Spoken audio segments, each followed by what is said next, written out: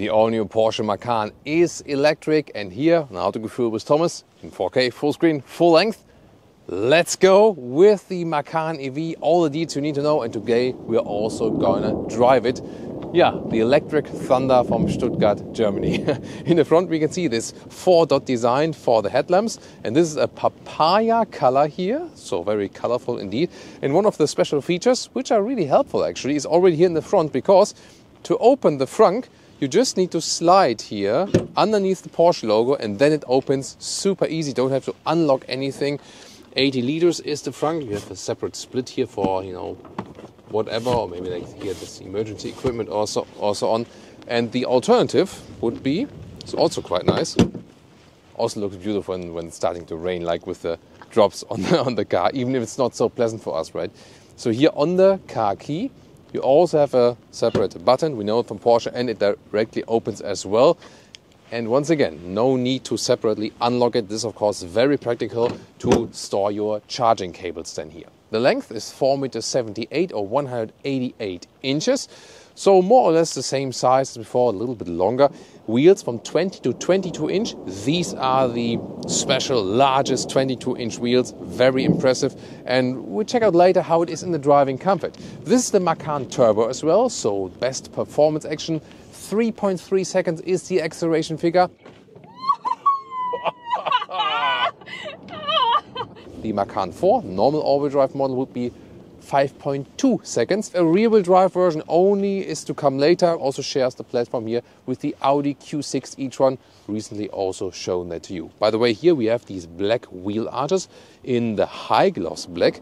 Standard would be that you have the more matte plastic crossover wheel arches. Well, and now we had to find some shelter because that storm has been picking up massively. Oh my God, there's even hail coming. So yeah, short break and then we'll continue for you. So this area right here is where the Macan EV looks so different from the combustion engine model, which is, by the way, in Northern America, still available. Maybe 1 or 2 years or something, not for too long. In Europe, you can even not order the combustion engine anymore. So it's all about then the EV version here. Why is that, by the way? Because the combustion engine version does not comply with data security laws anymore. And it would have been too costly for Porsche, they say, to upgrade that. Audi has upgraded that with the Audi Q5, the sister model. Well, Porsche obviously did not. But so far, the first pre-orders for the Macan EV look very promising, they say actually. So we have to see if they can actually compensate for the lack of the combustion engine sales for them then. Porsche usually never touches the logo in its design form and the colors. However, here the turbo models now get this darkened out Porsche badge, so they allow that kind of now. And the top speed here for the Macan Turbo is 260 kilometers an hour or 160 miles an hour. That's even more than enough for the German Autobahn. However, you have to think about that the electric vehicles, when you drive them high speed, then of course the range will drop down significantly. The Macan 4, the normal all-wheel drive model, is, by the way, a little bit lower in the top speed. That one at 220 kilometers an hour or 140 miles an hour. And on the technology side, you also get an optional rear axle steering up to 5 degrees. It goes in the opposite direction in the front wheels, massively reducing the turning circle. And suspension technology-wise, the Turbo always comes with air suspension, adaptive air suspension, also gets stiffer in sport mode, softer than in the comfort mode. And on the Northern American market, this air suspension is always standard.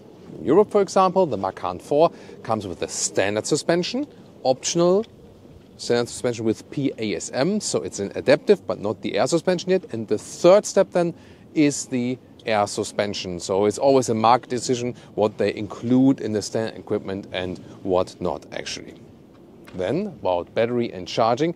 95 kilowatt hours net is this battery, and this will give us, to the first estimation, up to 500 kilometers, 300 miles of range. Of course, later on we'll test drive this one here, the Turbo also with its maximum peak of 640 horsepower, and then see about the realistic consumption figure. Recharging is a very cool thing actually here. Charging flap, this is here on the driver's side, and you just hold your hand there and then it opens as a sensor. 11 kilowatt AC charging, later also 22 kilowatt available. DC charging has a 270 kilowatt peak. And if you close the vehicle, by the way, also then here the charging flap, close it again. 21 minutes, 10 to 80% state of charge. That's massive here, 800 volt architecture. So it's one of the quickest charging EVs out there. Standard also a second charging flap here on the passenger side. That's actually cool. And then also with the sensor here, and passenger side is then AC charging only, and only one charging flap can be opened at times, so you cannot open them both at the same time. And yeah, sometimes there were these questions, can I have even more charging power when I plug a cable in from both sides? That's unfortunately not possible. This electric charging flap here, by the way, is an option. Otherwise, it would be one that is having this standard opening like a normal fuel cap. And pretty cool always to see. You can extend the spoiler from the interior, that is possible, and also retract it again if you want to show off to your friends. Usually that's done automatically when the car is driving at a faster speed, that you have a little bit more downforce there in the rear. And should you wonder, is there actually really no possibility for a rear wiper?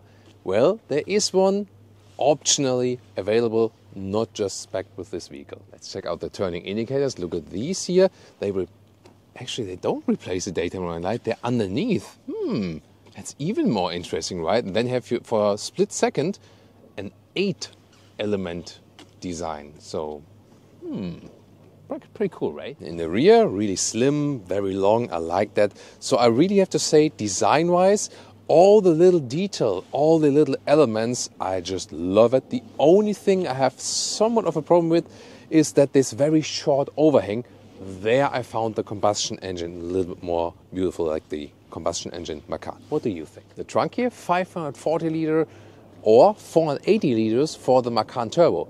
Now, why would a Macan Turbo has less trunk space? We'll find out right now. First of all, there are cool features for opening and closing. Here, first of all, you're like, where am I supposed to press here? You know that the Macan so far had here in the rear wiper, had this button here. Yeah, that's gone actually, but then the button is here. There's like the small camera, and then you have the button right here to press. So this is then possibility number one. And then to close it again right here. By the way, when it's raining, it's kind of like rinsing down here when there was a lot of rain. And then it's actually falling into the trunk here, the raindrops. So that happened actually right now. Oh, and here, by the way, the vehicle is also gathering water. So on the side of the Frunk here, left and right each. That's a lot, right? So then, I also can check out the child safety.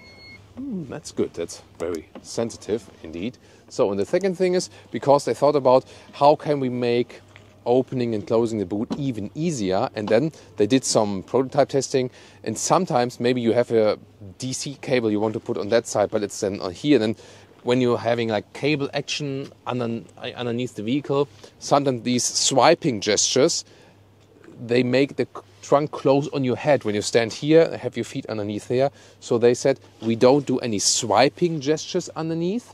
However, here the risk, of course, a little bit lower because you have two charging ports.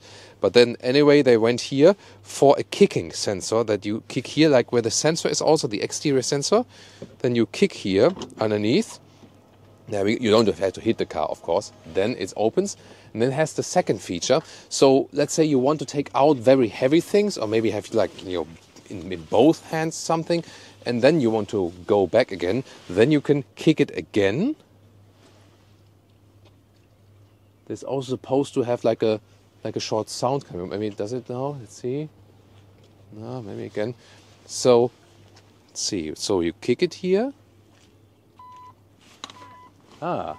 They heard the sound, and when you heard the sound, then you move away from the vehicle, and then the trunk is closing automatically, so you don't have to put the things away first, you know, maybe in the mud or something. And that's a very cool feature actually. So yeah, they really thought about it.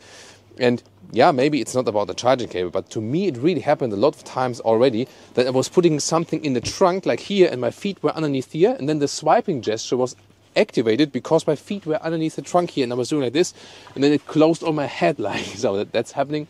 Does not happen here for the Macan, because these sensors here also detect if you are standing there, and if you're standing here, the trunk will not close on you. Cool thing, right? The width here is easy 1.40 meters, and then the length here is about 90 centimeters or 35 inches. So we were talking about the Macan Turbo and why it has less liter of luggage space, and the secret revealing is here underneath, because you have some space underneath usually, unless you go for this Burmester sound system with the subwoofer, which is standard for the Turbo.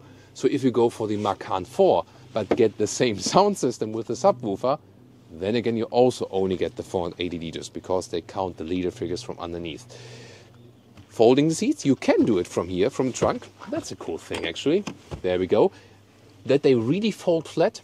So I did it now. You have to move the seats a little bit forward and then move them backward again. Otherwise the rear bench would hit the forward seats. But overall, I think trunk-wise and so on with these solutions, yeah, it's actually quite flexible. I like that. Oh, and by the way, about towing, first of all here, this side panel is a little bit loose. So when I press this button here, the whole thing goes in. That's not that good. However, what is good, that here, when I press this one, there's a towing hook available even. It's like half automatic, I would say. And it can indeed tow up to 2 tons, which is already kind of significant for an electric vehicle. This is the key fob, beautiful, and also here is a different material than in the front. You can also get individualized ones in your vehicle color, by the way. And then the door closing sound is frameless, by the way, and dual insulation, both in the front and in the rear. Yeah, I would say it's okay, considering it's frameless, it's still quite decent. Then, inside of the doors, nice ambient lighting integration. Here in this case then carbon fiber inlets. However here, hard plastic without any felt covering, just a little bit rubber ground there. But come on, for this price, this needs to be covered in felt, I feel. Macan Turbo entry badge in the lower part. And in this case, an all black interior. I would say, take a seat, young Skywalker. Head restraint adjustment, by the way, here. Back and forth. So yeah, why not? It's an easy solution and also feels kind of stable. Cockpit clean, a lot of straight lines, also nice ambient lighting integration here. 2 11-inch screens. The passenger screen on the right side is an option, and while driving can only be seen from the passenger. Soon more details to that. Curved instruments here. Yeah, the steering wheel does block always a part of it, and the steering wheel itself, sporty as we know it from Porsche, also here with the darkened out Porsche logo here in the Turbo. But I still have, for example, like a volume jog at the steering wheel. Also here this drive mode selector, easy to control for normal, sports and sport plus and so on. And then you have this flying middle console right here with more space underneath. Cup holders, adaptive, also with illumination. And my favorite, real climate unit, clicking sounds and so on. That's awesome. In the front, you slide open in an inductive charging pad, which is also cooled. And if you want to charge with the cable, you could also put the cable like from the lower part to the upper part. There's a special hole for that one. But yeah, when the inductive charging pad is cooled, it's actually also cool to use. You got that one? Okay, it was a little bit flat maybe. Then here, the middle armrest, put it up, even more space underneath. And the seating comfort in general is actually quite decent. The only catch is that here for the Turbo, there's no alternative to animal skin. Whereas for the normal Macan, the Macan 4, there you also have a completely animal-free interior. Also with the animal-free steering wheel, and I would recommend that one. More animal-friendly and also more comfortable because it adapts more to the body, the whole surface from that. Here, without the panoramic roof, with 189, 6'2", still leaves a lot of headroom left, and well, there is a panoramic roof available if you want one. And here's the gear selector, and look at that optional passenger screen. In park mode, I can also see it. When I put in drive mode, it's gone, but just for me. Leah could still see it from her perspective. Just not me. Here, when I'm in park mode again, it appears, disappears in driving, not to distract anyone. There you can see this effect coming over to the passenger side. Then there it is. The infotainment has this main menu, and especially exciting are always the driving selections here. So you can activate the electric sports on or deactivate it if you want this additional sound actuator. And here, yeah, that's what I did initially from the outside. Always fun to deploy the spoiler. Of course, it does it automatically at higher speeds. The head-up display appears quite large, also very crisp. but just in a very specific view angle. Like here, like this, it's super crisp. But when I just move a little bit more like downward or sidewards, it feels like it's kind of like blurry on one of the eyes. So you really need to hit the exact angle that it's sharp. So yeah, I've seen head-up displays which are more forgiving in the angle you're watching it. What I also like is here this manual volume jog in the central console, and seat heating is also in a separate field. But to have it, you see here, you move that whole thing here. But it's interesting that it's, let's see here, it moves as a complete button, and then this individual field is activated. Yeah, and high gloss black also collects a lot of scratches and fingerprints and so on. But yeah, as long as we have the metal knurling here, I'm still happy. Rear doors also frameless. Nice here from the build quality from the handles. However, then on the inside here, all hard pack. At that price point, doubtful in that very detail. Then, well, as I'm driving, it's not too much legroom left here, I have to say. The seats are quite voluminous. It works here for a tall adult to drive behind a tall adult, but considering it's an electric vehicle and they should use more of that space and the wheelbase is longer than in the standard Macan, I think there should be more legroom. Headroom is, however, no problem with 189 or 6'2". And well, the comfort from the base ergonomics here is also okay, but again, there's not much space here. So for the whole family and so on, maybe not ideal. Fold down this one here, then there are adaptive cup holders. That is very good from the build quality here, very solid and everything. This also, have you heard that? When you really like, you're like maybe on the boat and close something. And in the lower part, 2 USB-C chargers. And here, that is amazing. Once again, clicking sounds, metal knurling, climate unit also for the rear passengers. Launch control.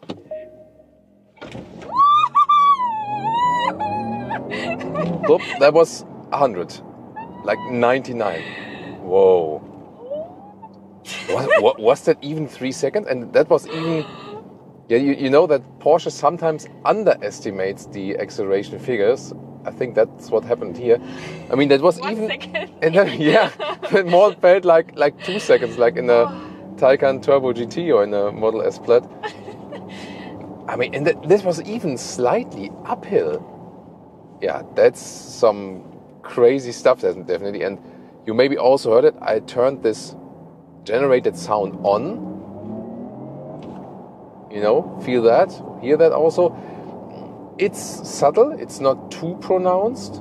You do have some kind of feedback. Yeah, the Lear meter also went off the scale for sure.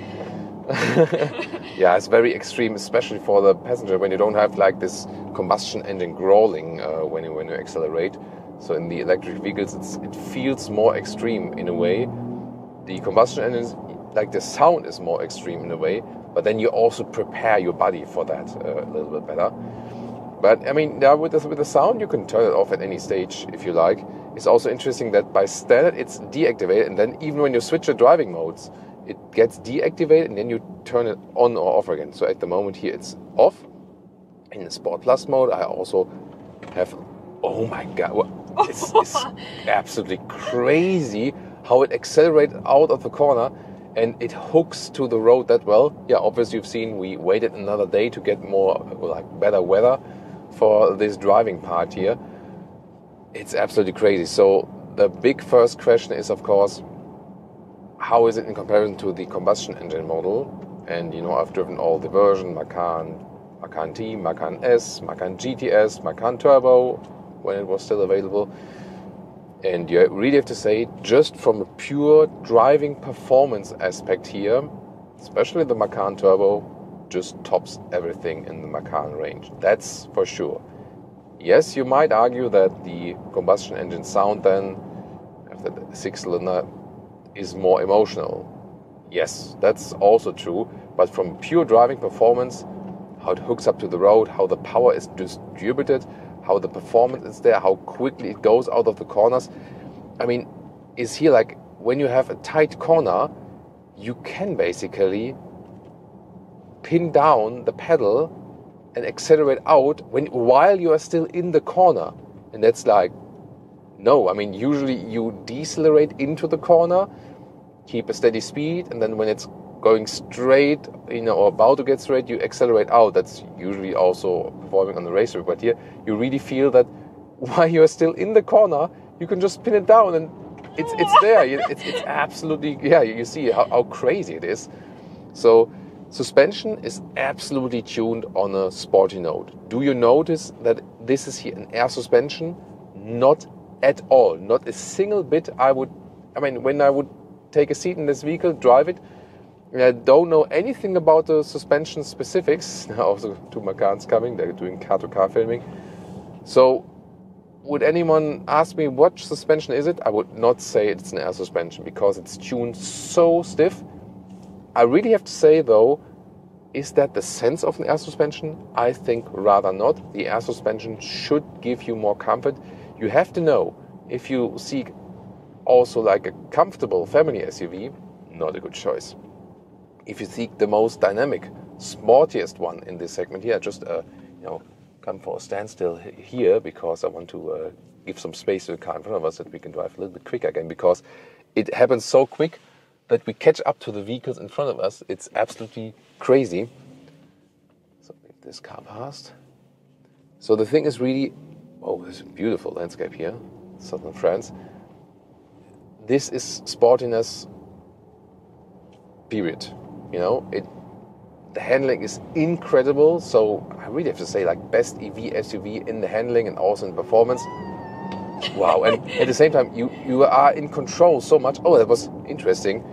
I thought someone is behind me because the rear wing was going up and then the sun was reflecting in the rear wing, and I was thinking someone is giving me the lights from the rear. I have to take that into account. Yeah, so you're in perfect control. It feels like a way shorter vehicle. I mean, we're here at 4.78 meters or 188 inches, and it feels like I would be driving a compact hatch, and that does not happen with the combustion engine Macan. At the same time, what's really interesting now is, if you compare the combustion engine Macan to this one, due to the steering, the whole setup here, and you still get the Macan feeling. So if you drive slowly, you would say, yeah, I'm driving a Macan. So you don't have to switch in a way when you are existing Macan ICE customer. It more or less feels the same, especially when you're driving a little bit calmer. But as soon as you accelerate it out and drive it in a more extreme way, it feels like a completely different vehicle, and in a better performance sense, definitely. By the way, if we go away from that Sport Plus mode, go into the normal mode, of course the suspension is a little bit softer then, also the steering is a little bit softer. It does require some work always. It's really precise. I do personally like it. Leah already told me earlier she prefers it when the steering is a little bit softer, doesn't need so much force. I don't know if that's maybe a male thing or something, because I usually prefer it when, it gives a little bit more feedback. Leah rather prefers it when it's easier to steer. So I found it really perfect. Also, like how much degree angle I need. Here, for example, look at that. Now it's like almost 90 degrees. And the same way I turn the steering, that's what I really love. That's awesome. Wow. So that's really the thing. The performance is absolutely amazing. But then again, when you are not thinking of agile driving, when you're thinking of, hey, I want to drive it in everyday life, where I live, there are also some destroyed roads and so on. Yeah, this guy is always the only thing, I better leave this Macan pass. I have a parking spot here, watch that. So when you think about everyday driving, like here also over these humps, it's not sporty, it's stiff, it's rough. The suspension is rough, and there are always a lot of other, car journalists out there. When they drive a Porsche, they will only tell you it's the best thing ever, best, this is best, and they're all blown away by everything. But I already try to differentiate that you know what you're getting into. And like I said, the performance is absolutely astonishing, but I would not buy it when I also want to have something comfortable. Even here, the air suspension, it does not give you both. Some vehicles give you both sportiness and comfort. This one does not. It does not give you comfort. It gives you sportiness, definitely. And I mean, this is the normal mode, and wow. We recently drew. Oh, doggo. Okay, careful.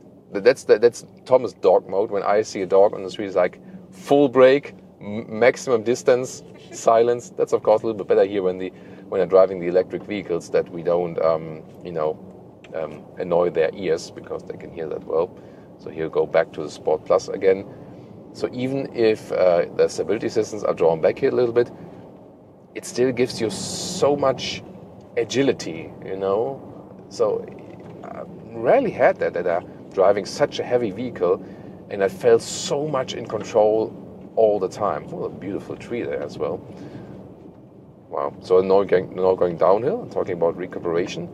There is not a strong recuperation when you lift your foot off the throttle. It's not their philosophy. So there's no one pedal driving at all. You do the recuperation with the brake pedal, period. That's, how everything is set up here. Which is, again, I think my point, that they try to make the transition from the Macan combustion engine customer as easy as possible, because that, again, accounts for that feeling. You can switch from normal Macan to this one and say, like, yeah, it's still my Macan. But then you're definitely blown away by that performance. And I can already tell you right now, yes, the turbo is here the pinnacle, but this 5.2 seconds of the Macan 4 will definitely be enough. And yeah, I'm already in talks with the Porsche guys about that they also offer the animal-free interior for the Macan Turbo. And I guess they will change it at some point as well, because at this moment this would of course be a major reason also to go for the Macan 4, that you can also get this more comfortable animal-free interior.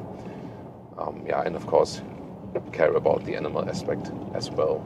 Also going downhill, because the weight now is pushing me in the corner, but still, sometimes I have these electric vehicles where I think, yeah, it's enough of weight, come on. Yeah, here now maybe you feel, when it's getting tighter and then all the weight is pushing. But still, yeah, they're doing everything they can to counter that feeling.